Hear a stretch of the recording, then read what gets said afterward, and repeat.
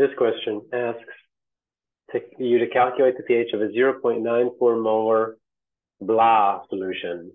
And what we need to be able to do is take that formula apart and see whether it's an acid or a base, a weak acid, strong acid, a weak base, a strong base.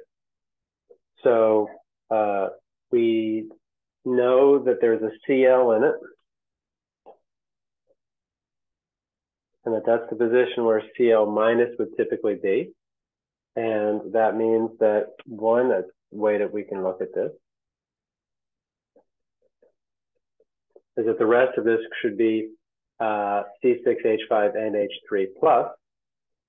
And now what we can do is we can go look for this. Well, let's see, that's an ion. Ions are not on our Ka, Kb list on the conversion equation sheet.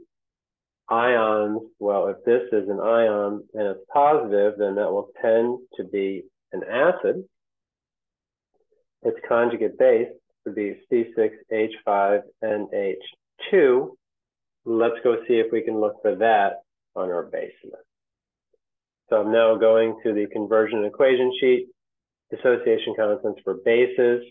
I see C6H5NH2 has a Kb value of 3.9 times 10 to the minus 10. So if I want a Ka value for its conjugate acid, so Ka would be Kw over Kb for my conjugate pair.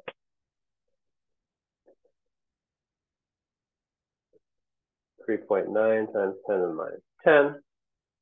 And I can get my Ka value. Now, I only see one thing. That is a weak acid, this C6H5NH3 plus. That means you're going to set up a Ka molarity ice table.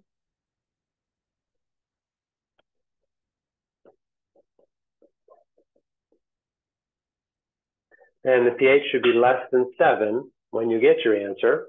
Your pH will be based on your weak acid plus water, since it's a Ka reaction, going to hydronium plus the conjugate weak base, and X will be your hydronium ion concentration, from which you can then get your pH.